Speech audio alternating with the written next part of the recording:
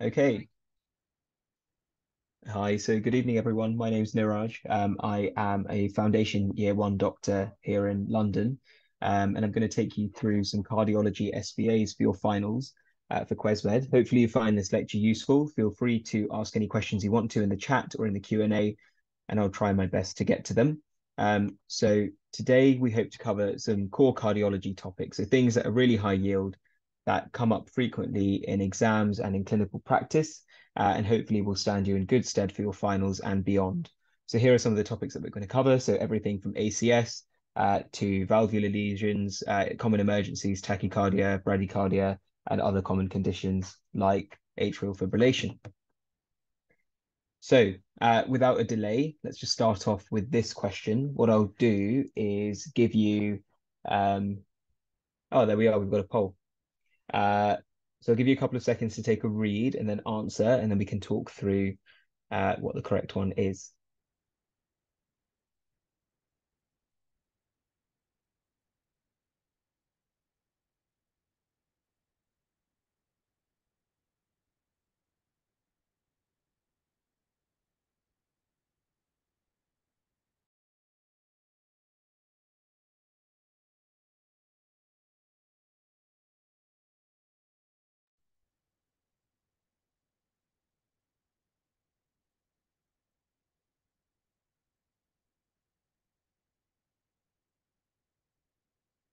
All right, fantastic. So we've got lots of responses there. I'm not sure whether you guys can see the answers or not, but the majority of you have gone for B, so it's unstable angina, followed by an NSTEMI, and then the rest of the options are kind of scattered amongst them. No one voted for E. What's the correct answer? Well, it's B. So well done, guys. And the reason for this is because acute coronary syndrome is sort of a spectrum of different conditions. And the way you diagnose it is based on ECG findings, but also on patient symptoms and on the findings of biomarkers like the troponin. So in this case, we've got unstable angina because although we've got T-wave inversion, so we've got ischemic type changes on the ECG, the troponin measurements, which are sequential, so repeated troponins are normal. If they were abnormal and they were raised, then we would say this is an NSTEMI because there's evidence of myocardial damage. But as it stands, this is unstable angina. Now, sort of to be aware of, the distinction between unstable angina and an NSTEMI is a bit academic. Generally speaking, we'll talk about management, but generally speaking, management is similar for both. But we can come back to that later. It's not A because there's no ST elevation. We've got T-wave inversions. And it's not D because this is not a stable patient with ECG changes. And it's not E because myocarditis is a different disease process. It presents in a different way. So well done on that one. So moving on to question number 2.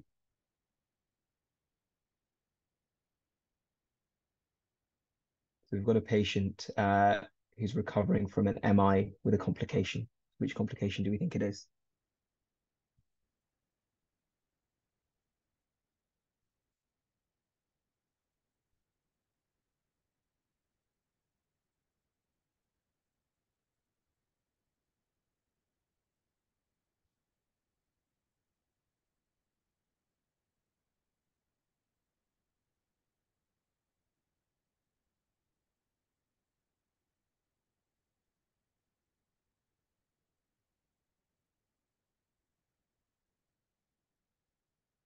Okay, so let's take a look at some of the answers.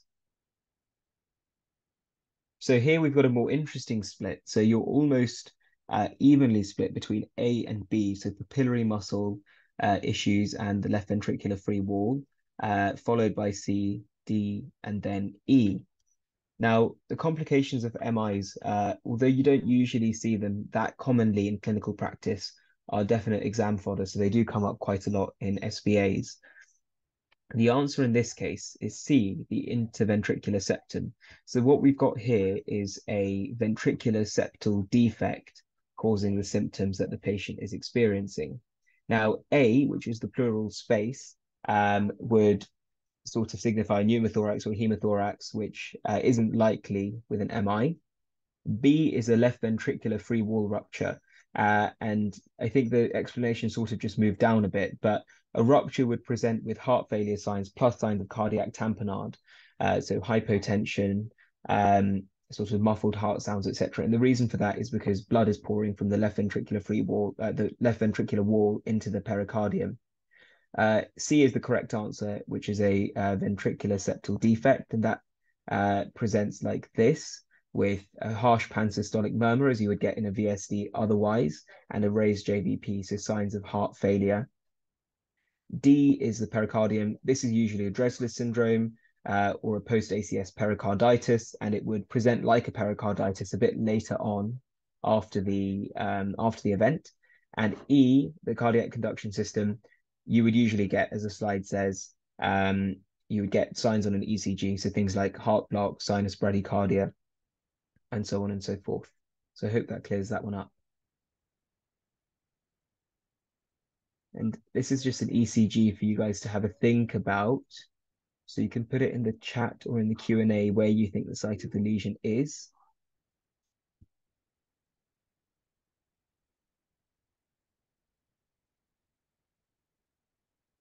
So we've got obvious sort of ST elevation changes.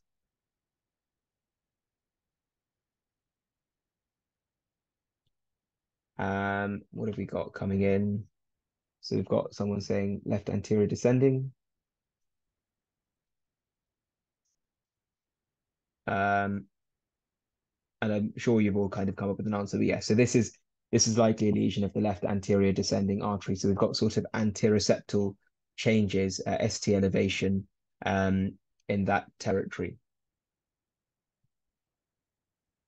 We'll come back to territories in a minute, but again, going back to what ACS actually is, as I've said before, it's a spectrum of disorders, the unstable angina, NSTEMIs, and STEMIs. I'm not going to read out the sort of explanations for each of those because they are on the slide. But it's important to remember that aside from STEMIs being ST sort of having ST elevation on ECGs, there are other mimics of STEMIs or other STEMI equivalents. So an example of that is a new left bundle branch block. So if you have a patient with chest pain and a new left bundle that hasn't previously been documented, then you should treat them as a STEMI. There are a few other niche ones, but I won't really go into them today because they're not that high yield.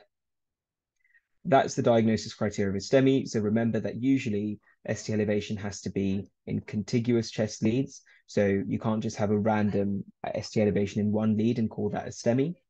And then you've got your STEMI equivalents like the left bundle branch block. Diagnosis of an NSTEMI is slightly different, but again, it requires two of the criteria that are on the screen. You can watch this lecture back. It will be recorded if you want to have a look at the slides again.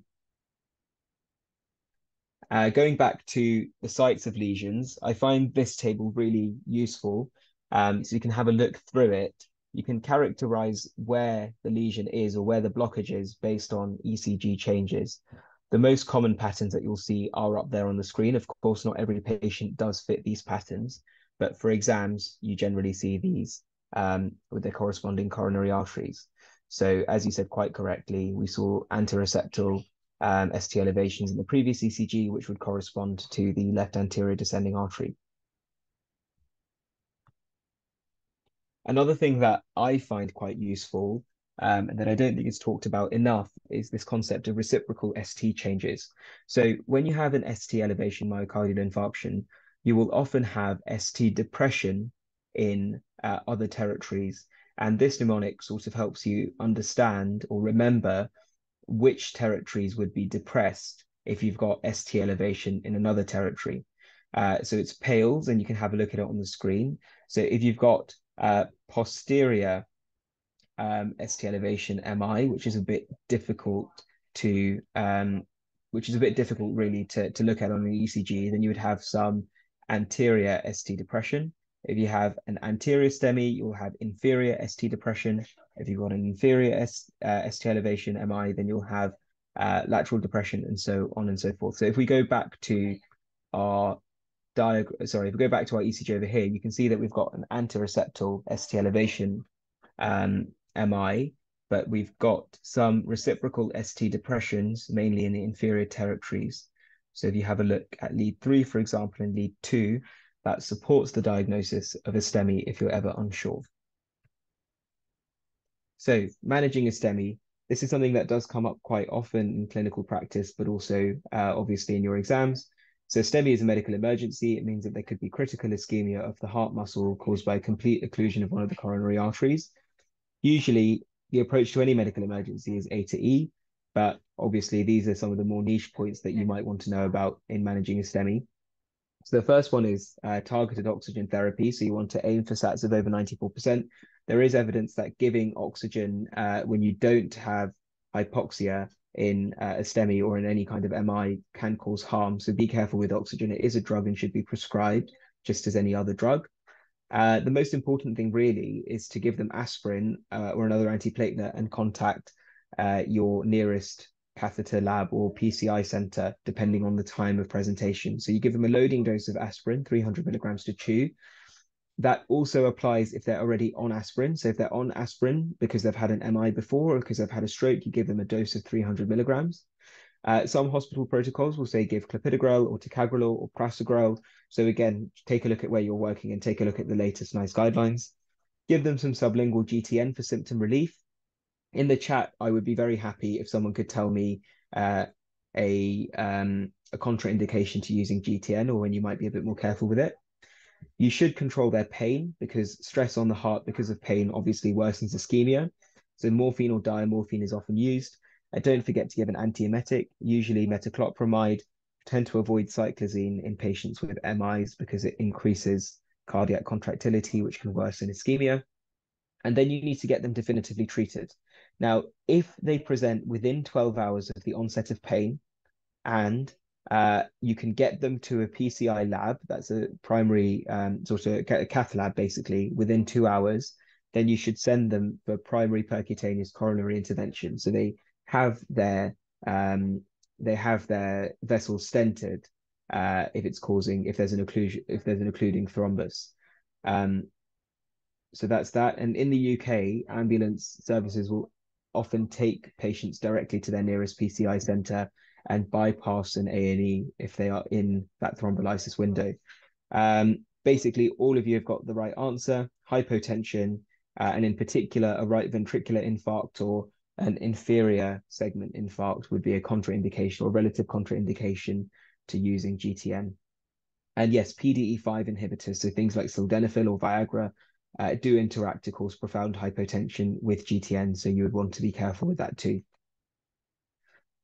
Management of an NSTEMI is slightly different. Again, you want to give them aspirin plus or minus a second antiplatelet, plus or minus GTN, depending on the clinical picture, plus or minus morphine or diamorphine for symptomatic relief. The key difference here is that you might also need to start antithrombin therapy, depending on what's going to happen to them going forward and if they're going to go for an angiogram or not. So usually fondaparinux is used. You need to be careful if people have a renal impairment, they might require something else instead, like unfractionated heparin. But generally speaking, the majority of people will receive fondaparinux unless they're allergic to it or have another contraindication. Now, with an NSTEMI, so I was just saying with an NSTEMI, you basically manage it. You manage it initially in the same way as a STEMI, but the difference is really in what the definitive management is. So you need to calculate the person's risk of mortality within 6 months using the GRACE score. And that's what NICE recommends that we use. If it's above 3%, then they should be sent for an angiogram within 96 hours of symptom onset. If they're unstable or have any other signs of cardiac compromise, then they might be sent for a PCI almost as if they were having a STEMI, if they're having a very bad NSTEMI. The other thing is that along with antiplatelet therapy, these people often get anticoagulation or antithrombin therapy for a short period of time, either with low molecular weight heparin or more ordinarily with fondaparinux. A caveat to that would be renal impairment. Patients with bad renal impairment will usually receive unfractionated heparin, usually as an infusion if they require antithrombin therapy as well. And then we come on to secondary prevention. So once you've sorted out the initial issue of the STEMI or the NSTEMI, you ideally need to stop them having another cardiac event. In exams, in OSCEs, it's always nice to start off with more conservative things. So things like smoking cessation, lipid modification, cardiac rehabilitation, weight loss, and then move on to the medical things that you can do. For example, giving them an ACE inhibitor and a beta blocker. That should be given to everybody with a STEMI. dual antiplatelet therapy, usually aspirin for life, and then another antiplatelet for 12 months. Which antiplatelet agent you give depends on your local guidelines, but there has been a shift in the UK towards using ticagrelor for 12 months. The only sort of caveat to that is if they have a very high bleeding risk, in which case you might use clopidogrel instead. And if they've been PCI'd, then some guidelines may suggest that you use prasugrel. And I remember that because there's a P in prasugrel and a P in PCI. Remember that you should give them driving advice as well. So if they've had an angioplasty, and they shouldn't be driving for a week, but if they haven't had an angioplasty, i.e. they've just been medically managed, then you need to give them a month to recover and just make sure that they're not going to have another event because you haven't gone in and stented the artery. Just taking a look in the Q&A and checking that I haven't missed anything. So yes, the recording will be posted on YouTube. Did the guidelines change? I thought it was PCI within 72 hours for an NSTEMI with a grace of more than 3%. I think that is what I said, but that is still the guideline. So if someone has a high risk NSTEMI, a grace of more than 3%, they should have an angiogram plus or minus an angioplasty within 7. Oh, fine. The question is 72 versus 96 hours. I might ask Priyesh to just double check on that in the background, and we'll get back to you. So complications of MIs. I'm not going to talk through all of them, but obviously the most serious one is death. That usually occurs because of a ventricular arrhythmia. Then you've got recurrence of your MI, and then structural issues that we've talked about a bit. So left ventricular free wall rupture, papillary muscle rupture causing mitral regurgitation, and then issues with the conductive system of the heart. If you're ever stuck about thinking about the complications of an MI, you can think about all of the structures within the heart and what could go wrong if blood supply to that area is compromised. The other thing you can do is use this very handy mnemonic, which I hadn't heard of before. For those of you who don't know, Praed Street is a street in London. It's where St Mary's Hospital is. But this mnemonic is quite helpful. So death, pump failure, pericarditis, rupture of the left ventricular free wall, or of the papillary muscles causing mitral regurgitation, arrhythmias and aneurysms, emboli in the wall of the ventricles, Dressler syndrome, and VSDs.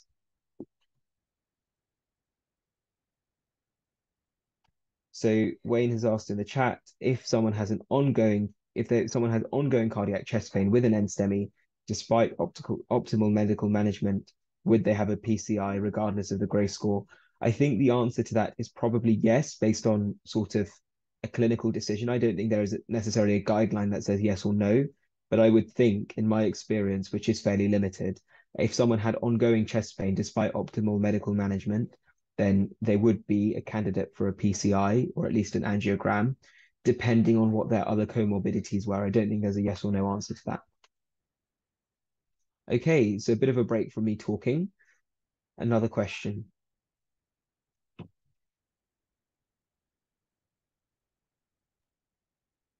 And just to answer the previous question, it is 72 hours.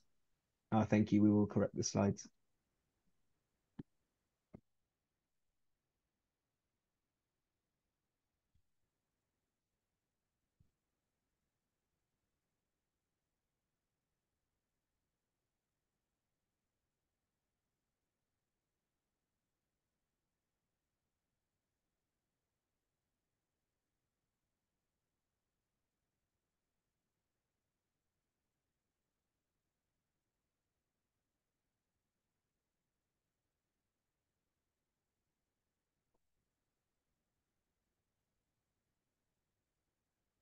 Okay, so let's see what you guys think. E, 80% for E, about 15% for C, and then the rest are sort of scattered around. So the majority of you have the answer correct. So revascularization with a CABG or a coronary artery bypass graft. Now, for those of you who pick C, doing a PCI, if you look at the end of the question, the patient has significant 3 vessel stenosis. So you have to think about the practicalities of going in and stenting each of those vessels. Generally, if someone has multi-vessel disease, the best thing to do is to go in surgically and try and do a bypass and bypass those diseased areas. The other time you might have to go in with surgical intervention is if someone has got diffuse coronary artery disease. So if you look at one of the arteries and there's lots of different areas of disease rather than a single point, then it might be difficult to target that area with a stent. So you might need to go on and do a CABG. So here's a helpful summary of when you might want to do a PCI versus doing a CABG. So PCIs, like we've talked about, STEMIs, high risk NSTEMIs or NSTEMIs not responding to treatment, some patients with angina or angina and equivalents, or if they've had a stress test that shows inducible ischemia. What that means is, you put them on a treadmill or you give them dobutamine and you do an ECG or an echo. If you see any ischemic changes or regional wall motion abnormalities, that might indicate to you that the person is not perfusing their heart properly, and you might want to go in with an angiogram to take a look at what's happening. And then depending on what you see, you might want to put in a stent. Now, importantly, for angina, PCIs or stenting, doing that doesn't improve mortality, but it does improve symptoms. So it doesn't have a mortality benefit, but it definitely has a morbidity benefit.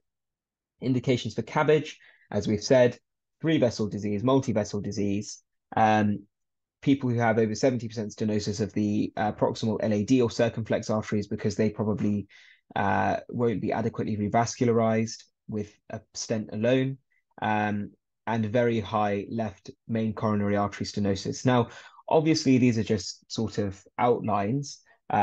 The approach for any individual patient would be dictated by their comorbidities. If you have a 90-year-old, you're not going to go in with a CABG. But if you have a 40-year-old who's generally fit and well and for some reason has multi-vessel disease or significant coronary artery stenosis, then you might be more inclined to go in with an open heart procedure. What's the difference between PCI and CABG? So PCI, percutaneous coronary intervention, is when you go through the skin, usually into the radial artery or the femoral artery, and thread a wire up to the coronary arteries using an X-ray to guide you and contrast. So you just make like a tiny cut in one of those arteries and go through either the wrist or the groin.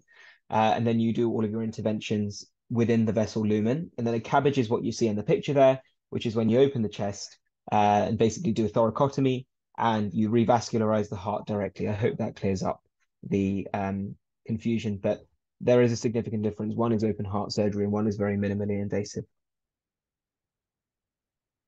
Okay, another question.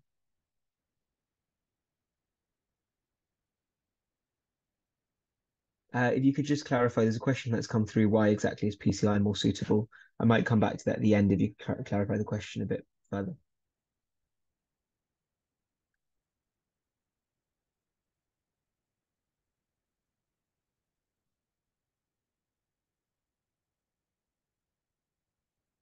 So here we've got a breathless patient coming to the GP, some pitting edema.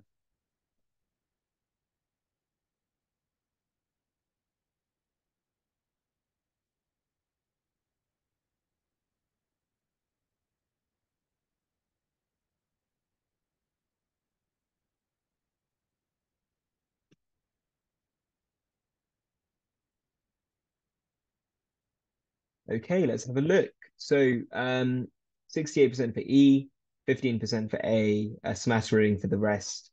So the majority of you have the answer correct. So bilateral blunting of the costophrenic angle. So the diagnosis here is likely congestive cardiac failure. So congestive cardiac failure because of the bibasal pitting edema, the JVP being raised, etc. And with heart failure, you expect pleural effusions and pulmonary edema. So that's what the bilateral blunting of the costophrenic angles is sort of pointing towards. So water bottle shaped enlarged cardiac silhouette is not usually a sign that's seen in heart failure. Cardiothoracic ratio of more than 0.5 usually seen in heart failure. Upper lobe blood diversion is what you normally see. And then a prominent central pulmonary artery, to the best of my knowledge, is seen in a PE, but I would have to double check that. Next question.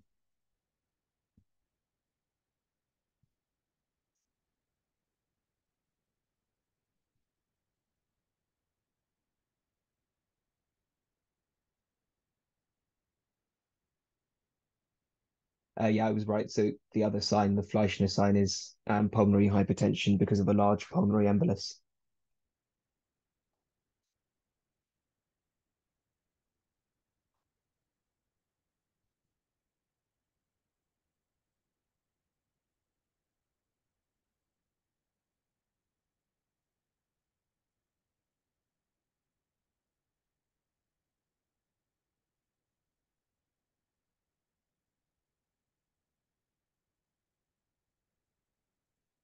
Okay, so let's have a look at your answers here. We've got somebody who's fatigued, short of breath, has been losing some weight. A bit more of a spread for answers here. So just the majority, so 43 actually, going for C. The rest going for B and E mainly. And the answer here is indeed C. Could someone just tell me what the diagnosis is likely going to be?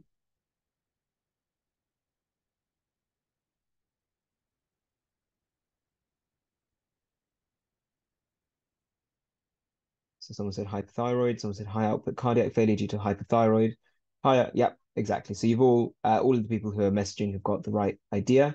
So this is high output cardiac failure. So because there is a hyperdynamic circulation, as happens in thyrotoxicosis or hypothyroidism, your ejection fraction is high, but you have the symptoms of heart failure. So there are different types of heart failure you can have. The majority of the ones that we see are HFrEF and HFpEF. So heart failure with a reduced ejection fraction, also known as systolic heart failure, because there's a problem with the squeezing out of blood. So ischemic heart disease, dilated cardiomyopathy, myocarditis. The other type is HFpEF, or heart failure with preserved ejection fraction. And this is where you've got an issue with the relaxation of the heart. So the issue isn't really with the pumping out, but it's mainly with the relaxation. If you think of it, it's almost like a stiff balloon that won't fill adequately with blood. And you see this in cases of obstructive cardiomyopathy, hypertrophic obstructive cardiomyopathy, or hypertrophic cardiomyopathy, restrictive cardiomyopathy, as you get in sarcoidosis and some infections and cardiac tamponade. Then we've got high output heart failure, and we'll go through the causes in just a second. You can classify heart failure by the NYHA classification, which you can have a look at. And it basically talks about, or basically classifies people based on how short of breath they are. Main tests to do are an ECG to look for any ischemia, but also for any evidence of things like left ventricular hypertrophy or conduction defects. A BNP, and BNP is a part of a hormone released by the heart when it's under stress. Echocardiogram to take a look at how the heart is moving and the ejection fraction. Use these because heart failure can go hand in hand with renal failure, and because some of the drugs used to treat heart failure can have consequences on the kidneys and electrolyte balance. And then the glucose, or the HbA1c, because that's obviously another risk factor for cardiovascular disease. And again, when you're asked about managing heart failure, it's always good to start off with the conservative things, then moving on to the medical things, and then the more invasive ones. So conservative management, salt restriction and fluid restriction. The reason for that is because obviously patients are very fluid overloaded, and because in heart failure you have an overactivation of the renin angiotensin aldosterone system, and salt doesn't help with that. Medical treatment. So the three drugs, or the three classes of drugs that traditionally were known to improve mortality were the ACE inhibitors, the beta blockers, and the mineralocorticoid receptor antagonists. So things like spironolactone or eplerenone. More recently, though, there has been evidence from trials like the one referenced that SGLT2 inhibitors like empagliflozin or dapagliflozin can improve mortality, and they are now recommended in heart failure. And then device therapy would be the last thing to do. So either cardiac resynchronization therapy to get the left and right ventricles working together a bit better, or ICDs if there's a risk of sudden cardiac death. And both of those things can improve mortality. Sorry, excuse me. Now, a lot of those drugs are more useful for heart failure with reduced ejection fraction than they are for preserved ejection fraction. The main issue with HFpEF is usually pulmonary edema, and therefore the mainstay of treating that is diuretics.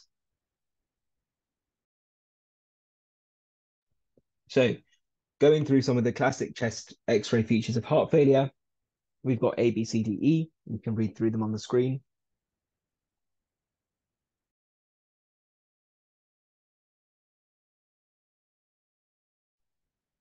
But I won't dwell on that because that's, I think most of you probably know that. Okay, so causes of high output heart failure can be remembered by this mnemonic APTT with a few more letters in there. So we've got anemia because obviously when you've got a lower saturation of hemoglobin or a lower concentration of hemoglobin rather, your heart is having to work harder. There's a more hyperdynamic circulation. AVMs that cause an anatomical shunting. Paget's disease of the bone can cause high output cardiac failure, not to be confused with Paget's disease of the nipple. Pregnancy, because of obvious reasons. Thyrotoxicosis, and also thiamine deficiency. I can't actually remember the reason for that, but I'm sure it's interested if you look it up. And like the slide says, aside from anemia, it's not really common to see high output cardiac failure in real life. Usually these are sort of things that you see in exams. So acute pulmonary edema. So we've had a look at a chest X-ray of someone in heart failure. Now, heart failure can be chronic or it can be acute. Usually you see people with chronic heart failure who are pottering along absolutely okay on all of their drugs, suddenly come into hospital short of breath, and that's called a decompensation. So they're in the compensated phase of their disease where everything's going relatively okay, but something tips them over the edge. So for example, they might have another illness or infection or come into hospital for a surgery. They might have missed doses of their drugs, and they can end up with the chest X-ray looking like this one over here. So managing acute heart failure or acute pulmonary edema is a common clinical scenario. In just 5 or 6 months of F1, I've probably had to do this at least 10 times, and it comes up in exams quite a lot as well. So what you want to do is start from the basics. First of all, sit the patient up, because if you lie them down, gravity will shift all of the fluid to the dependent areas and make them very uncomfortable. You'll usually see patients with heart failure unable to lie down. So you get your symptoms like orthopnea and paroxysmal nocturnal dyspnea because lying down is just so uncomfortable. So give them a hand, sit them up. And if you do that in your OSCEs, in your exams and in clinical practice, then it shows that you know how to manage the basics of this condition well. Then you want to give them oxygen and approach this in an A to E fashion. So usually if you've got that much fluid in your lungs and it's causing respiratory symptoms, they'll probably need a degree of supplemental oxygen, and you might need to do a blood gas just to check there's nothing else going on. And then give them loop diuretics to offload them and try and get some of that fluid out. Now, when might you choose a bolus versus an infusion?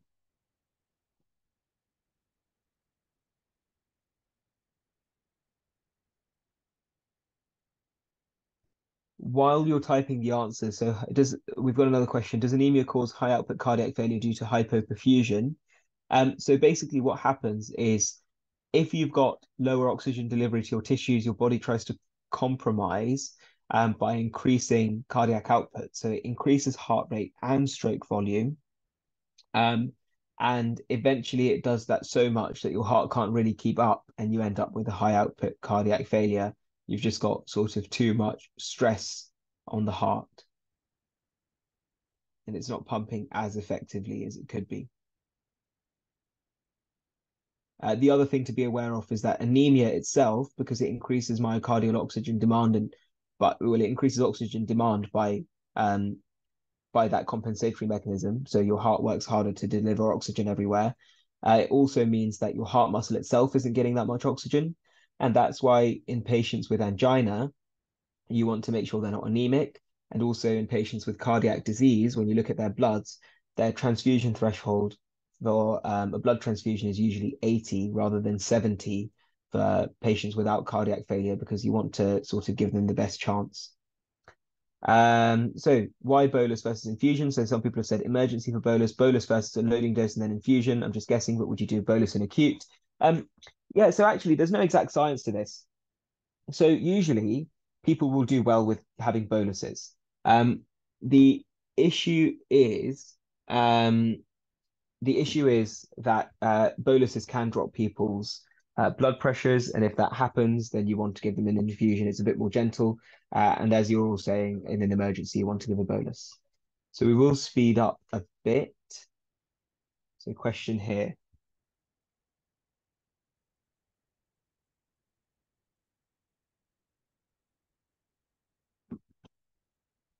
And we'll just leave any further questions till the end in the interest of time.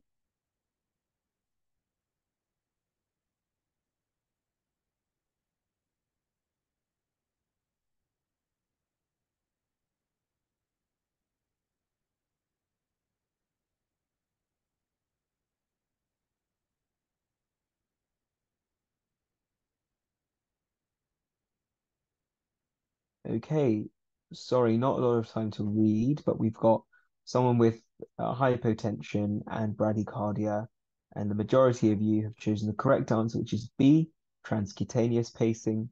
So if you've got somebody with bradycardia, you want to have a look at whether they've got any adverse features of bradycardia. If not, then you manage them slightly differently, but this patient clearly does because they've got hypotension, so they're not perfusing, so the cardiac output isn't great. So you give them atropine up to 6 times.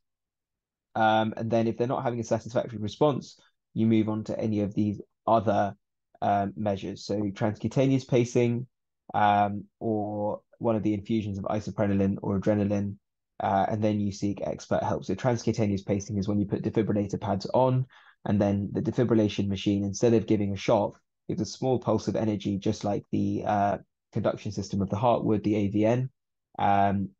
The SAN, and then it sort of paces the rhythm like a pacemaker would. The Resource Council have a really good set of diagrams on managing these common emergencies. So in the interest of time, we're going to skip over this question. We're going to talk about managing tachycardias. So we've talked about bradycardias. Tachycardias are a bit different. Now, as usual, go back to your A to E approach.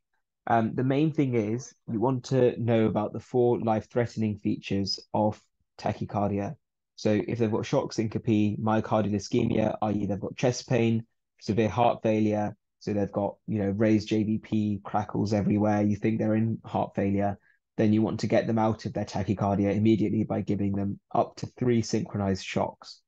So shocks, synchronized shock basically means that you are giving them a shock at the same time as the R wave.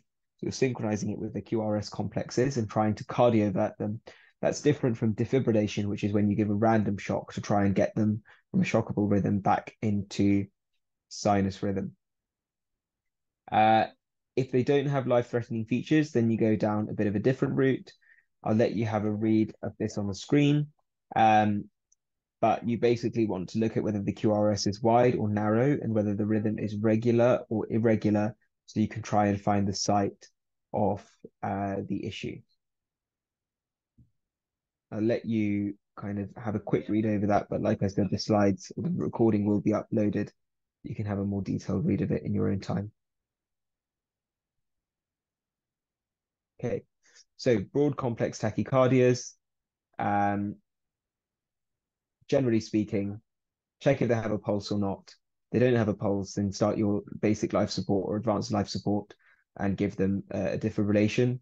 But if they do have a pulse, then you can treat them according to this side of the algorithm. So if they have a regular QRS complex and we're thinking that it's VT, then you can give them amiodarone, which is a kind of a broad spectrum antiarrhythmic. Or if they're an SVT with a bundle branch block, you can treat them slightly differently. Now, this is beyond, I think, the scope of finals. This would be a very, very difficult question to get, and I really wouldn't worry about it too much. I would just remember that if it's a broad complex tachycardia and it's regular, it's likely to be VT. If they've got a pulse, then you can give them amiodarone. If they don't have a pulse, then you need to start life support. If it's an irregular rhythm, that's a bit weird. Seek expert help. And I don't think you need to know about that in too much detail. So another question.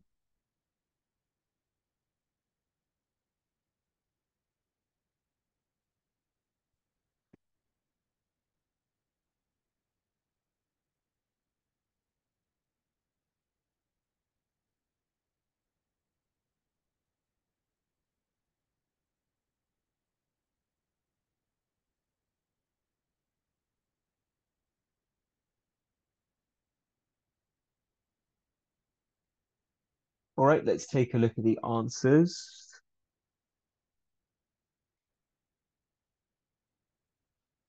So we've got a mix here. So we've got a mixture between A and C with the rest of them, with the rest of you going for B. The correct answer here is A. So unsynchronized DC cardioversion or defibrillation. So if somebody has sort of an irregular tachycardia and they have no signs of life, then you need to treat them as if they're having a cardiac arrest, because they are, and defibrillate them. The only time you would give a synchronized shock is if they still have a pulse. I hope that clears that up. And again, you can refer to the ALS guidelines if you're still unclear on that. And like magic, the guidelines come up. So this person is unresponsive. They're not breathing normally. We don't think they have a pulse. So we assess the rhythm. We think they're in either VF or pulseless VT. I think from the description, this looks more like VF, but it could be VT as well. It doesn't really matter which one it is, as long as you can recognize that it's a shockable rhythm. You give them a shock and you carry on with ALS. Next question.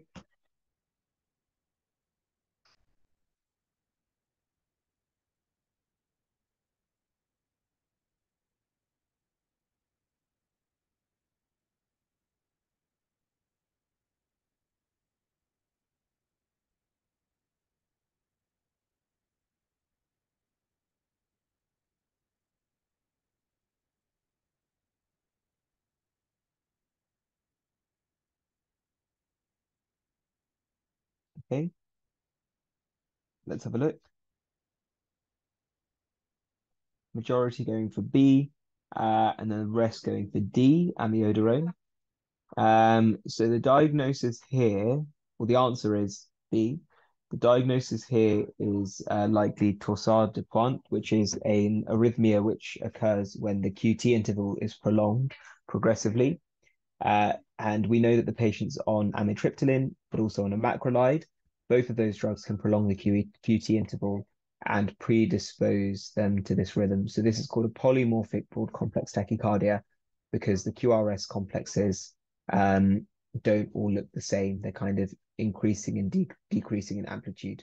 Torsade de pointe in French literally means twisting of the points, because it kind of looks like a twisting sort of thing. So you give them magnesium and try to correct the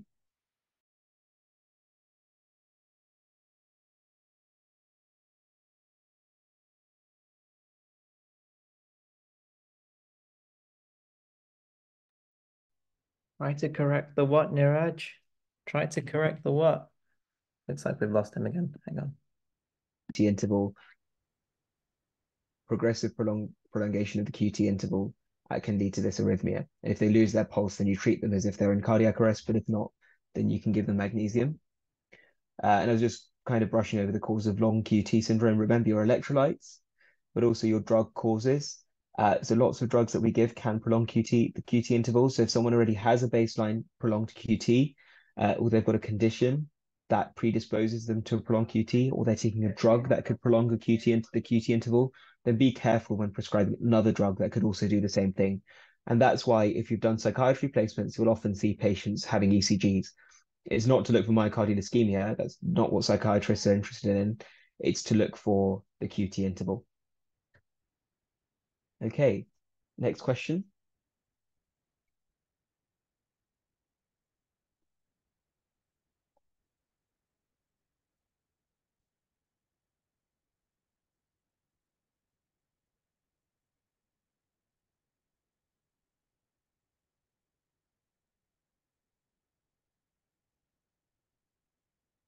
And if we could get the answers, hopefully this one is okay. So we've got the majority for B. Fantastic. This is great. So pulsus paradoxus, so a large decrease in systolic blood pressure during inspiration caused by cardiac tamponade. The other thing you might see is muffled heart sounds. So that's Beck's triad. Cardiac tamponade. Oh, here we are. So raised JVP, muffled heart sounds, hypotension, Beck's triad. You get this like globular looking heart. not very nice. It's a cause of cardiac arrest. So if you've done your ALS courses or any resuscitation courses, you talk about the H's and T's. One of the T's is tamponade. The management for this in an emergency is pericardiocentesis, so putting a needle through into the pericardium and draining off all of that fluid. And that's a post-treatment chest X-ray of the same person, or a normal chest X-ray. Okay, next question.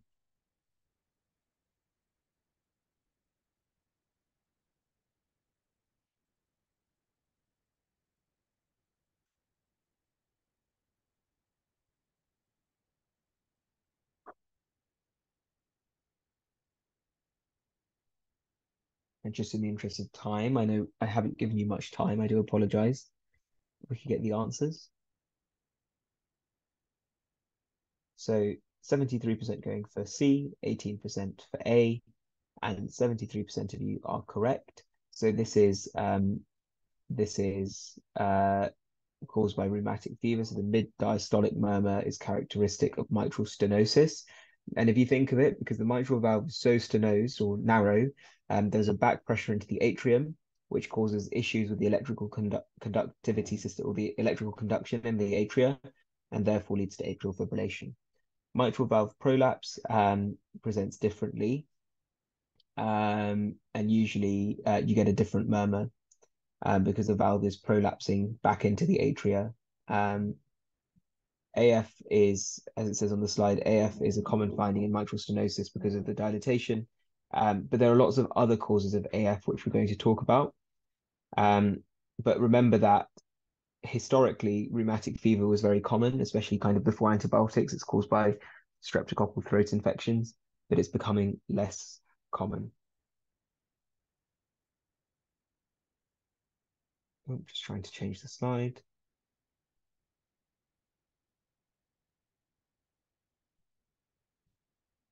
Okay, causes of AF. You can take a look at this slide again in your own time, but again, common causes, pulmonary emboli, pneumonias can cause it quite commonly, ischemic heart disease, rheumatic heart disease, alcohol, anemia, thyroid disease, hypertension, sleep apnea. Okay, so we've got someone with aortic stenosis, which of the clinical signs listed would tell you that it's severe?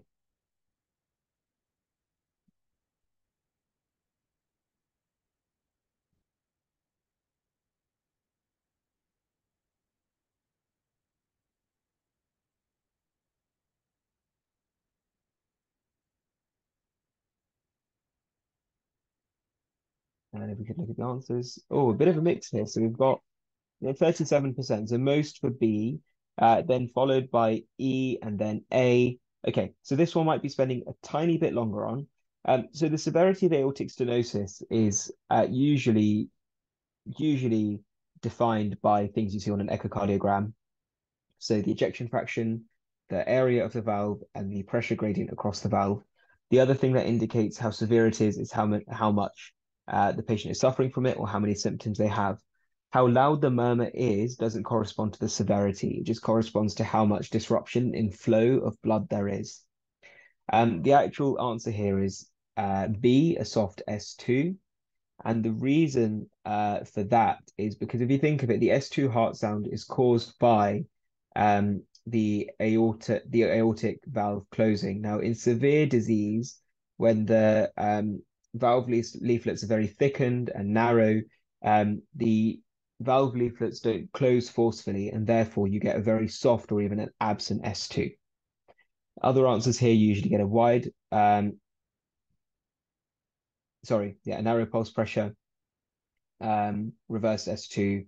Like I've said, loudness isn't helpful. So aortic stenosis is a very common case that comes up in finals. I like to remember the symptoms by SAD, so syncope, angina, and dyspnea. If you have an older person who comes in with falls and syncope, then it's something worth looking for. It can cause symptoms of heart failure as well because you have backflow of blood into the left ventricle, causing hypertrophy, and then obviously heart failure. Clinical signs, you have an ejection systolic murmur, usually louder on expiration, and it radiates to the carotids. The most common cause is senile calcification. So just as you get older, the valve calcifying and tightening. In younger patients, you might think of congenital causes like a bicuspid aortic valve. And then there's a difference between aortic stenosis and sclerosis. So stenosis is when you've got a narrowing, sclerosis is when you've got a thickening of the leaflets. The difference again is a bit academic, and usually you just do an echocardiogram if you hear a murmur. But traditionally, it's taught that if you have aortic sclerosis, the murmur will not radiate to the carotids, but if you have stenosis, then it will. And then you've got some other clinical signs there as well. So that's aortic stenosis. We can also have aortic regurgitation, which is when the valve is not competent and it lets blood go back in during systole. And so you get an early, or just after systole, so you get an early diastolic murmur. Acute versus chronic. Acute aortic regurgitation is always a worry because it can be caused by infective endocarditis or an ascending aortic arch dissection. And then you can have chronic causes as well, which you can read about after.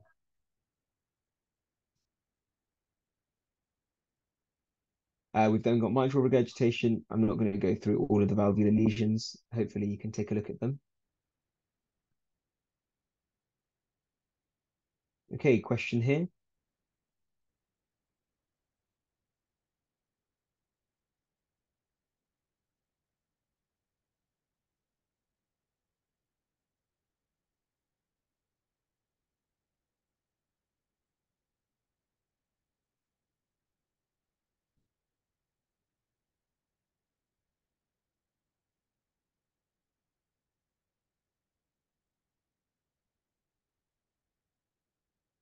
Okay, so if we could get some answers. A bit of a split again, 44% for C, 33% for A, 22% for E. So split three ways. The people who chose C are correct. So blood pressure of 90/60 is obviously a worry, but that could be for a majority, for a variety of reasons. The diagnosis here is likely infective endocarditis. He could have a low blood pressure just because he's septic and just needs needs a bit of fluid. Obviously, if he has fluid resistant hypotension, then you might think about surgery because the disease is obviously causing cardiovascular compromise, but doing surgery on somebody with a blood pressure that low comes with its risks. B, no one really chose. C, we'll come back to. D is a pleural effusion. That's not a cause, but that's not a reason to operate. E, complete absence of lung markings on the right side on chest x-ray. So that's a pneumothorax. And yeah, that would mean that the person needs an urgent chest drain, but it's a distracting answer. There's no reason that infective endocarditis should cause a pneumothorax. So that's just there to trick you. But the actual answer is C. The reason for that is because it indicates that there is possibly an abscess around the aortic root, which is where you have the part of the conduction system of the heart. So a prolonged PR interval, first degree heart block, is also sometimes seen in aortic stenosis when you've got calcification causing disruption in the conduction system. But yeah, an increased PR interval on an ECG that wasn't there before might lead you to think there's an abscess in the root of the aorta, which means that the person is not going to respond to antibiotic therapy without having source control, i.e. an operation. Now, infective endocarditis, fairly common actually, a fairly common clinical presentation, but definitely very, very common in exams. You can have a read through the causes in terms of organisms for endocarditis. Now, the most common organisms will vary depending on whether the endocarditis is in a native valve, i.e. one that you're born with, or a prosthetic valve, one that's implanted, and it will also vary based on country. But up to the most up-to-date information we have shows that the most common is Staph aureus, followed by Strep viridans, and then the rest of them that you see on the slide there. One to look out for is Strep bovis. It comes up in exams quite frequently. If you see somebody with Strep bovis in their blood cultures and they've got infective endocarditis, then you think about colorectal cancer, because what might have happened is some of the gut flora have translocated because of damage to the intestinal walls into the blood and then stuck onto the valve. You should always think about risk factors for endocarditis as well.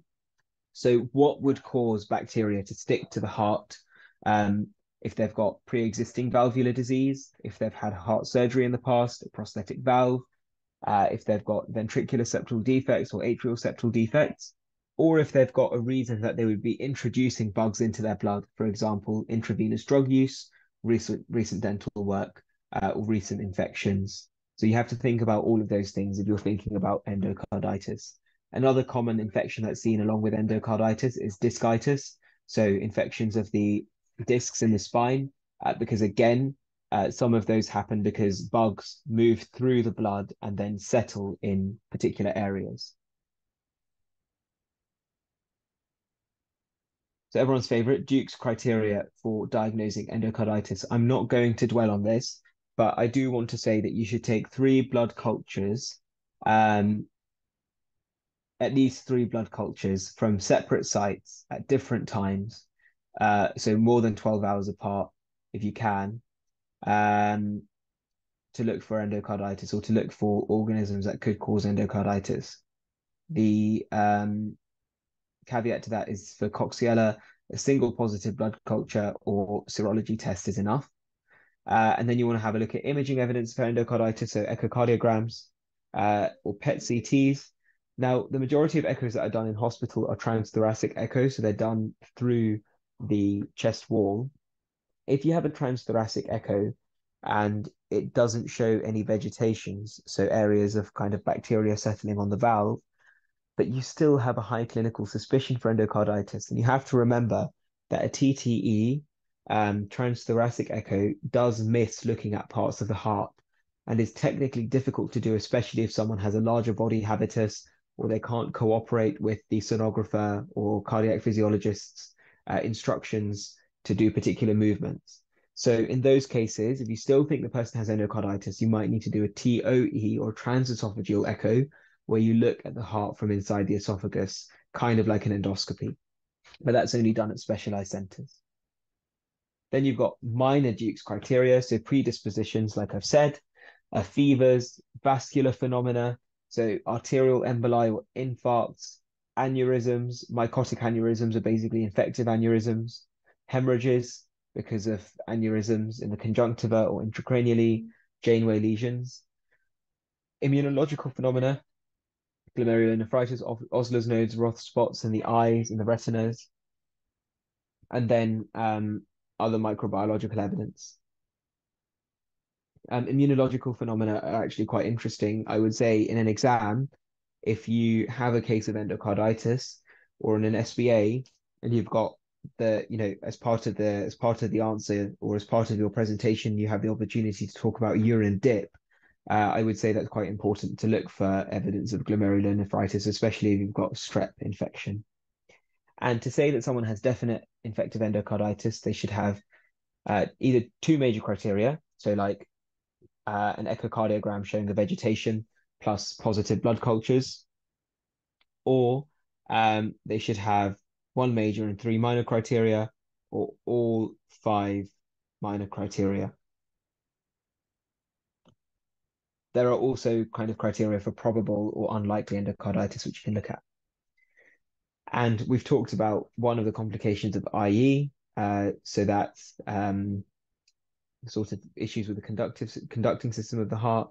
But there are other complications too, so valvular insufficiency or heart failure, neurologic complications, strokes, because parts of the vegetations can break off and cause clots, abscesses, again, parts of the vegetations can break off from the heart and then move into places and cause abscesses, hemorrhages from mycotic aneurysms, infections, glomerulonephritis, and aortic root abscesses. So treatment of endocarditis is very difficult, very specialist, and an area that I don't really want to cover in too much depth. You should follow your local guidelines. If you don't have the app Micro Guide, I highly recommend you download it because it gives you an idea of how common infections are treated. But the treatment of endocarditis depends on the organisms that are grown. The BNF basically says if you're blindly treating somebody with endocarditis, give them amoxicillin and maybe a few other antibiotics, depending on the clinical presentation, whether this is a native valve or a prosthetic valve. Usually people will have to have prolonged courses of IV antibiotics because you need to really get rid of all of the bugs. They kind of coalesce together and form a film, a biofilm, sort of like when you have plaque on teeth and you need to get the antibiotics into that film. And generally, very generally, like I've said, it depends on the patient's presentation, if they have allergies, local resistant patterns.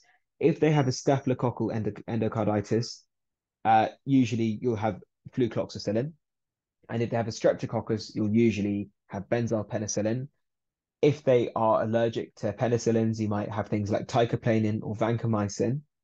But it's quite common, in addition to a penicillin, to have an adjunctive antibiotic. So something like rifampicin or gentamicin. And the reason for that is because those antibiotics are very good in low doses at penetrating biofilms and acting synergistically with the other antibiotic and helping to clear the infection from inside.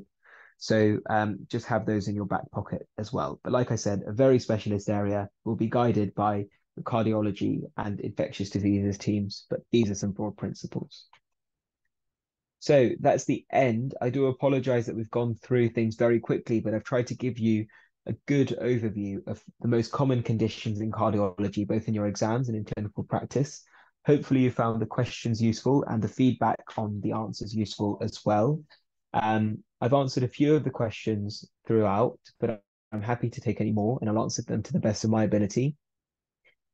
We will post the recording of this to YouTube shortly, hopefully within the next couple of days. So if you did have to leave or if you want to revisit anything, then you can have a look.